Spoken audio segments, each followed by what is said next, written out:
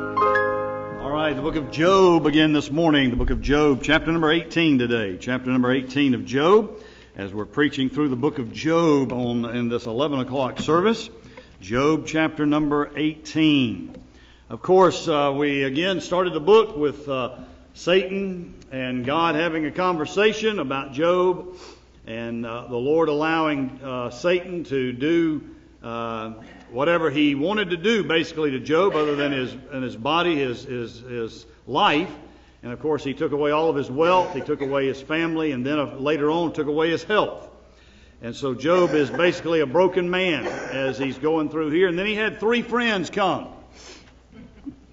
3 friends.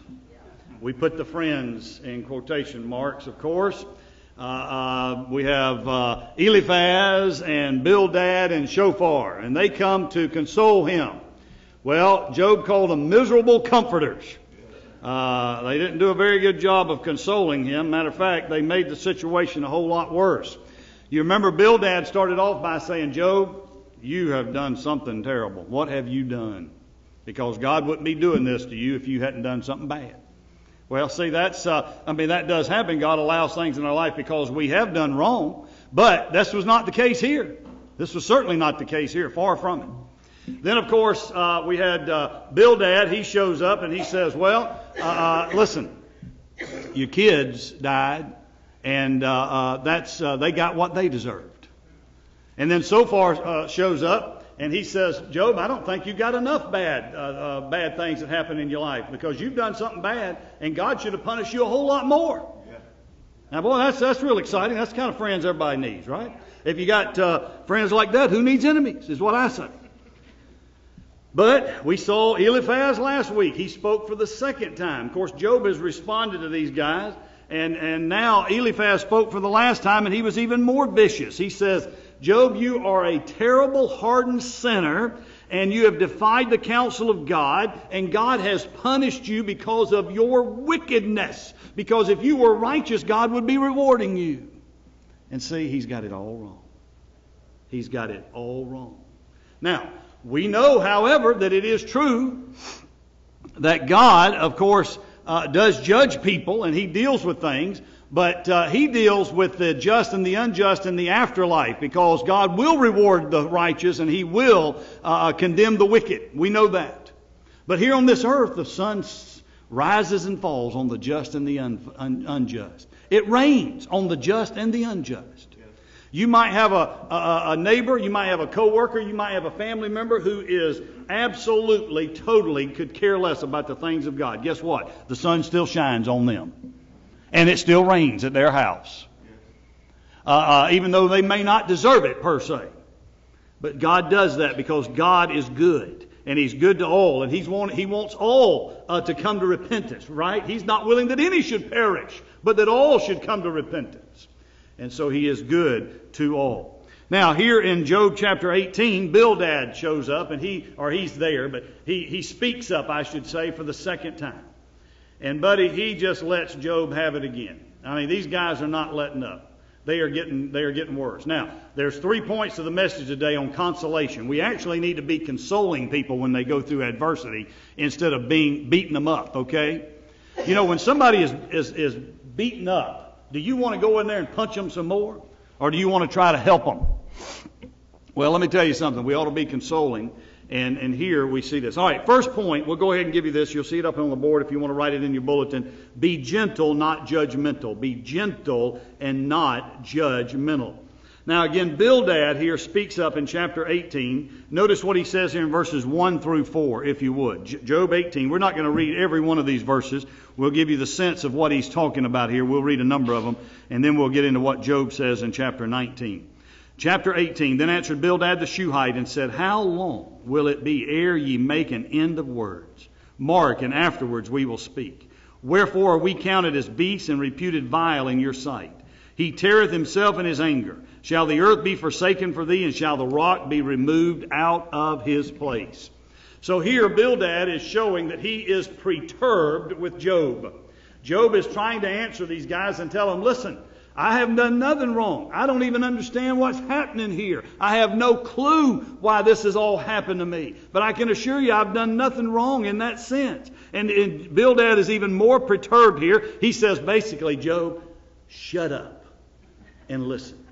If you will stop your talking and you will listen to us, you'll learn something. Job, of course, in chapter 16 claimed that God had tore him up, talking about what a wild animal would do to its prey. But Bildad said there in verse number 4 that you are tearing yourself up with your anger. Then in the rest of this chapter, Bildad goes on to talk about the terrible fate of the wicked, because he believes that Job has been very, very wicked. And he wants Job to understand what his fate is getting ready to be.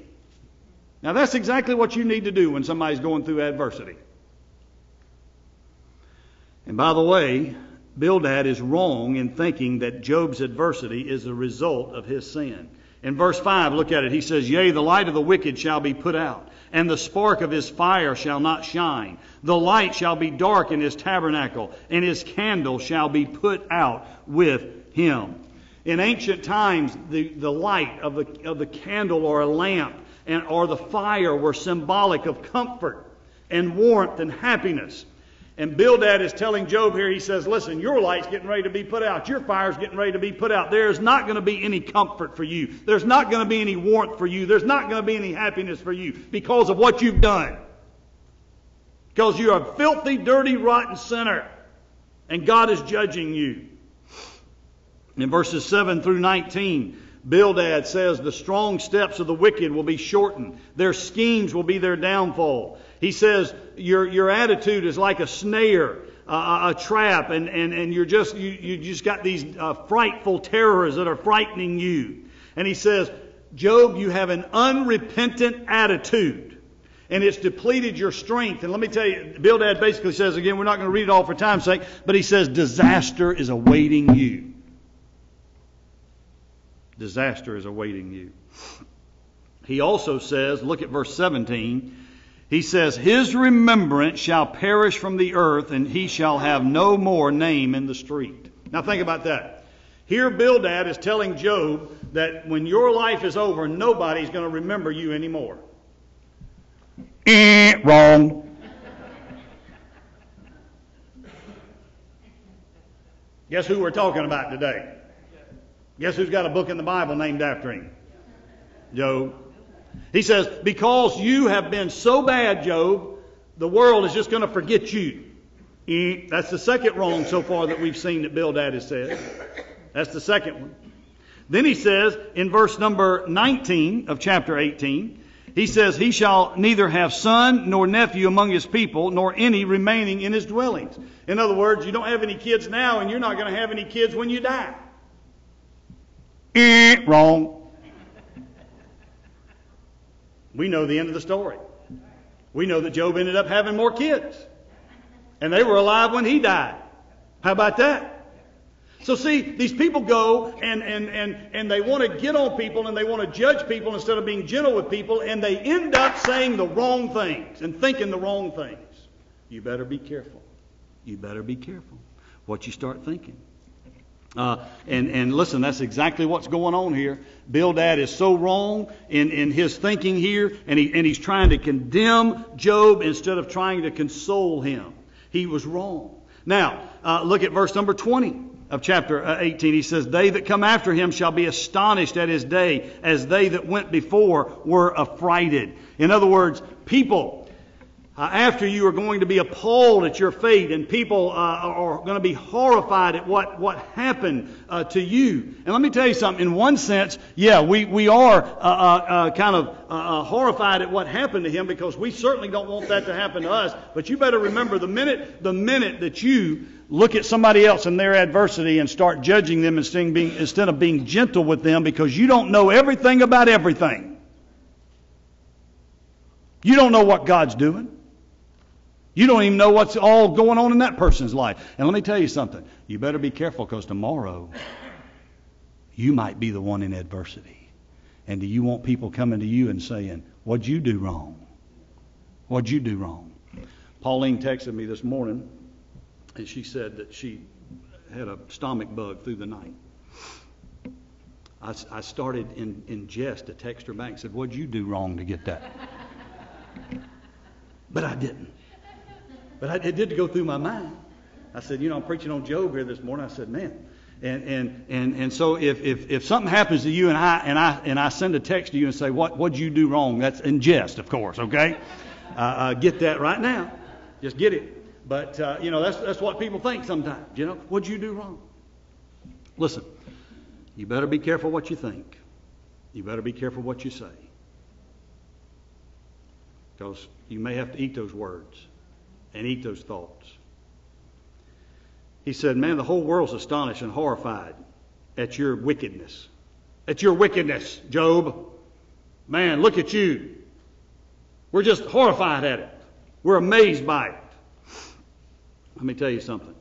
By the way, he goes on to say in verse 21, surely such are the dwellings of the wicked, and this is the place of him that knoweth not God. Wrong. Bildad is wrong time after time after time here. Job absolutely knew God very well. And I'm telling you, don't send me counselors like this in my life. The Bible tells us over in the book of Titus, listen to what it says. It says, speak evil of no man. Be no brawlers. Y'all ever know anybody that just likes to brawl, just wants to fight, just wants confrontation? Listen, I'm not that kind of person. Listen, I saw a TV show yesterday, I think it was on one of them forensic files. I was looking at that, and these three boys were out, and they had just bought a assault rifle. Now this was years ago. This is not even recent. This is years ago. And they had bought this. I don't know what they'd bought it for. I didn't go into that story. But two other boys cut them off, or supposedly cut them off as they was driving down the street. And the driver of the car that was cut off said, shoot that car. And so that boy took that gun out and he shot at that car. And the passenger in that car was hit right in the head with the bullet and died right there in that car. I'm saying, what in the world are you even thinking about? What are you thinking about? And praise the Lord, they found him and put him in jail. And then, do you know what one of those boys that got put in jail did? He got his sister and brother to build a bomb and send it to the parents of the boy that was in the car with him that ratted them out, and blew up that daddy and killed that daddy in his kitchen. Now, can you imagine that? And there's people out there that are confrontational. That want to fight, and want to do something to people. The Bible says that we're not to be a brawler, but we are to be gentle, the Bible says. Gentle, showing all meekness unto all men. We're not to slander anybody. We're to avoid fighting. We're to be kind, and we're to show gentleness to all. Now, I talked a little bit about Sunday school this morning that we're to forbear one another. And do you know why you need forbearance in your life? Because you're not always perfect either. You're not always perfect. Let me tell you something. There's things that you say that annoy and aggravate and frustrate other people. There's things you do that annoy and aggravate and frustrate other people. And if you think that you don't never do that to anybody, then you're wrong. And then somebody does that to you, and what do? Wah! You're all over them. Let me tell you something. Cut them some slack. The Bible says forbear one another. Because you need some slack cut to you. You need to be forbeared at times too. And the Bible tells us Bildad comes in here and man, he just tries to annihilate Job. How sad it is. And many of the things that he says is even wrong. He's going to be proven wrong later on. And it's going to be the same way. If you want to be judgmental and you want to think you know everything about everything, and buddy, you want to lay it out, let me tell you something. I'll tell you a little something. Be more concerned with yourself and what's going on between you and God than you are somebody else and what's going on between them and God. How about that? You keep yourself straight. You keep yourself straight. Let me tell you something. That's a hard enough job. That's a hard enough job to keep yourself straight between you and God. Do that. Secondly, be prepared to hear frustration. Be prepared to hear frustration. Job chapter 19.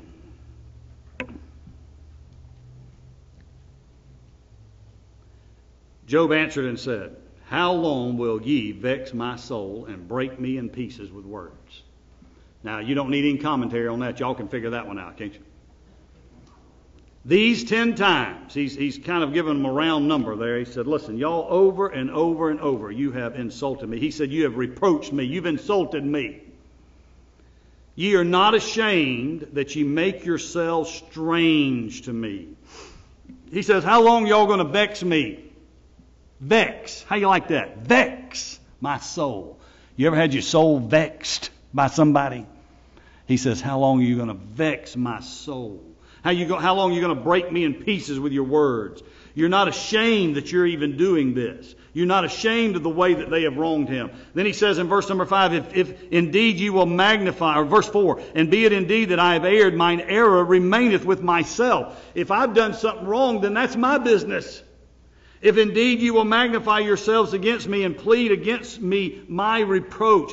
You're just using my adversity. You think that I have done something terrible. You're using my adversity as evidence that I have sinned.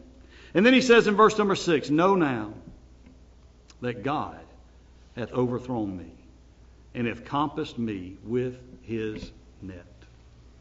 Now Job becomes exasperated. I'm sure that Job is probably emotionally and physically actually near death.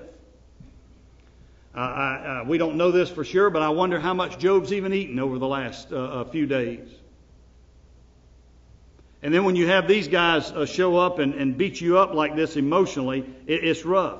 He says, I'm like an animal in a hunter's net. Look at verse number 7. Behold, I cry out of wrong, but I am not heard. I cry aloud, but there is no judgment. He says, I cry out to God, but there's no answer, and I'm protesting my lack of judgment. And then he says, look at verse number 8. He says, he hath fenced up my way that I cannot pass, and he hath set darkness in my path. God has fenced me in so that I cannot escape this adversity. It's like he's been hemmed in.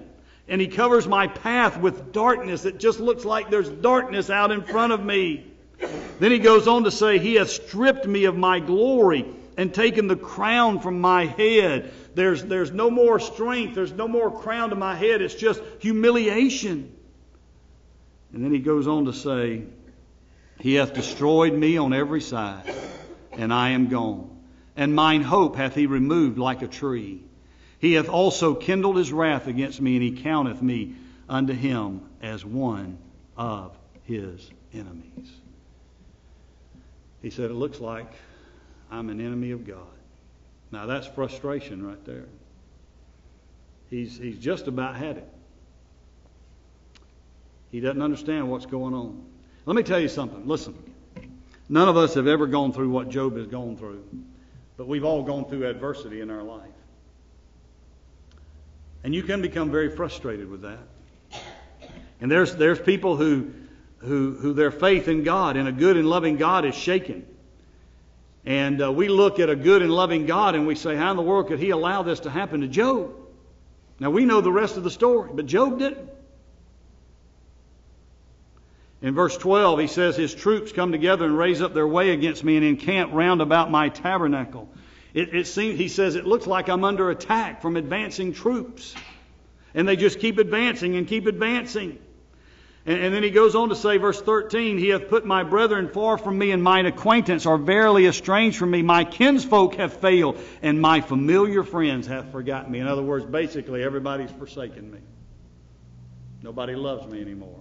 Even his wife, of course, said, curse God and die. And she didn't want to have anything to do with him. And now his friends come in here and they just beat him up. Now, I will say this. In verse 17, he says, my breath is strange to my wife. Did y'all know there was a statement of bad breath in the Bible? Anybody ever had bad breath? That's why I keep these in my pocket. These little breath savers. Matter of fact, I love those videos when these little kids climb up into Santa Claus's lap and said, your breath stinks. I love seeing those things. Well, his breath is strange to his wife. Basically, I don't think he's really saying bad. He's got bad breath per se. Is the fact that she doesn't want to have anything to do with him because of his diseases and what his health has gone, and will not get close to him. And then he says, keep on reading. He says, yea, young children despise me. I arose and they spake against me. Young children who used to listen to what he had to say because he was a good and godly man, and they revered him and respected him. Now they turn their back when he stands up to speak. He said, all my inward friends abhorred me, and they whom I loved are turned against me. Nobody's there for me. You can imagine the frustration. Now, maybe that's what you've said before. You said, nobody loves me. Nobody loves me. You ever said that? You get to feeling sorry for yourself. Have a little pity party. And you say, nobody loves me. Let me tell you something. Whether you realize it or not, people do love you. People do love you. And if it's true that no person loves you, let me tell you something. God still loves you. God's love will never fail you. You better remember that. Don't ever, Satan can convince you that nobody loves you here on planet Earth, that everybody hates you. Well, that's not true, of course. We know that's not true. But Satan would like to convince you that God doesn't love you. And let me tell you something. Do not buy into it. Do not believe it. Do not believe it. He then says in verse 20, he says, my bone cleaveth to my skin and to my flesh, and I am escaped with the skin of my teeth. Now, y'all probably didn't even know that. You've heard that before. Man, by the skin of my teeth. That's a Bible phrase right here from Job. When you hear somebody say, by the skin of my teeth, that's where they got it from, right there in the book of Job. And he says, basically, I've just escaped death by the skin of my teeth. He said, I'm withering away. I am withering away. And then he says in verse 21, have pity upon me. Have pity upon me, O ye my friends, for the hand of God hath touched me. Why do you persecute me as God and are not satisfied with my flesh? Why do you persecute me? I need pity instead of persecution. Boy, when people are going through adversity and they're going through tough adversity in times, be prepared for a little frustration. They're not going to be totally perfect. Now, we want to be better and not bitter, but there's going to be some frustration. There's going to be some frustration. But I got some good news for you, because thirdly, be patient, because he or she will recover. He or she will recover, or they can recover. Let me tell you something. A lot of people go through deep adversity in their life, and you know what? They come out on the other side a whole lot better. A whole lot better. Many Christians go through adversity in their life, and their faith is strengthened. They are better and not bitter. Now, if you want to become bitter, you can do that. But let me tell you something. You ought to come out on the other side a whole lot better. And listen, let me tell you something. There is another side. What you're going through will pass. Or will get better in some way. And just hang in there. I'm reminded of Joseph. I don't know if you remember the story of Joseph in the Old Testament. His brothers hated him. Now, Joseph could say, almost nobody loves me. Now, his daddy loved him, but his brothers hated him. Imagine that. His 10 brothers hated him. And what did they do? They sold him into slavery. They sold him into slavery to a foreign land. And he moved to a foreign land where he didn't know anybody, and he did not know the language. He did not know the customs. Joseph. But you know what? He said, I am not going to become bitter. I am going to become better. And what did he do? He just kept on living for God. And then in the end, we know the end of the story. He was raised to be second in command of Egypt, to save the world basically from a famine, and to save his family from a famine. He ended up being their Savior. The one they hated, which is like the Lord Jesus Christ. He came out stronger than even before. But now, don't leave me, because here's a very important part of the message. Because Job is recovering here. He's coming back. Notice what he says in verse 23. Oh, that my words were now written. Oh, that they were printed in a book. You remember I said about old Bildad, all the things he said was wrong. We would go, wrong. Well, here we go. Ding, ding, right. Because he said, I wish these words were printed in a book. And guess what? They were printed in a book. He says, I wish, in verse 24, that they were graven with an iron pen and lead in the rock forever. In other words, boy, if we could just carve out a rock with all the words that I've said and put lead in there so it wouldn't go away any time. That's what I would like, engraved in a rock, so that other people could see this. Then, here we go, verse 25. For I know that my Redeemer liveth, and that he shall stand at the latter day upon the earth. Now, Job thinks he's getting ready to die. Job thinks he's getting ready to die. Now, we know that does not happen. But he thinks he's getting ready to die. And boy, he makes this statement. He says, listen, my Redeemer God will vindicate him. And notice verse 26, and though after my skin worms destroy this body, yet in my flesh shall I see God. Now let me tell you something, boy, that's almost like being on the bottom and coming right up here to the top in just a few short verses. Because he says, and he makes the greatest confession of faith concerning life after death found anywhere in the Old Testament. You will not find a greater confession of life after death in the Old Testament than what you just read there in Job chapter 19. He said, I know I'm going to die one day. He said, but because I know God and I know my Redeemer, I am going to see him in the flesh one day. And then he says in verse 27, whom I shall see for myself, and mine eyes shall behold, and not another, though my reins be consumed within me. He says, man, I am going to see him, and his heart is overwhelmed with the thought. Let me tell you something. When adversity comes into your life, I want you to remember something.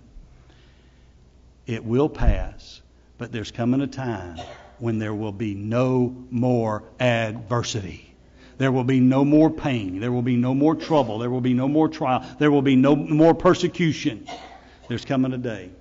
Listen, we go through life and there's adversity on every hand. Plenty of adversity to go around. You see it all the time. Yesterday I saw on the news that some little girl, 2-year-old little girl, was in a Payless shoe store in Atlanta, Georgia, right outside of Atlanta, Georgia, and some mirror, I don't know if she was playing with it or what was going on, or if it just fell off the wall, but anyhow, a mirror fell off of the wall at a Payless shoe store, fell on her and killed her right there in that shoe store. 2 years old. I told Dana again, I said, listen, there is suffering all around. There is sorrow all around. I mean, every day you see it. You just are amazed by it. But there's coming a day when there's not going to be any more adversity, no more pain, no more sorrow. Listen, we go through adversity here on earth, and a lot of times it just engulfs us, and it's all we can think about, and it just takes all of our time and our energy. There's coming a day when you're going to walk through those pearly gates. And let me tell you something. You won't think about it anymore. You won't think about it anymore. You know what you're going to do for the next millions of years? You're not going to think about that. You're going to be in the presence of God. And you're going to be looking all around heaven. And you're going to be seeing the Lord Jesus Christ face to face, as Job talked about. He said, we're not even going to think about that anymore. We're not even going to talk about that anymore. Look at this place. And look who I'm in the presence of. Then he says in verse 29 to these guys, he said, be ye afraid of the sword, for wrath bringeth the punishments of the sword, that ye may know there's a judgment. He says, you guys think I brought all this on myself? Well, you don't even know what you're talking about. And I'm afraid God's going to bring some consequences into your life. And that way you'll know there is a judgment. Now, Job, again, needed consolation. He did not need judgment. He needed somebody to be gentle. He was frustrated, and he shared his frustration. But then we saw him starting to think properly again. And it doesn't really matter how you feel, it's how you think. It's how you think. Let your thinking overcome your feelings. You feel like God doesn't love you. You feel like God's being mean to you. Let me tell you something. God is good and loving all the time. Let your thinking overcome your feelings at all times in your life. And you'll be a whole lot better instead of bitter. Heads are bowed and eyes are closed.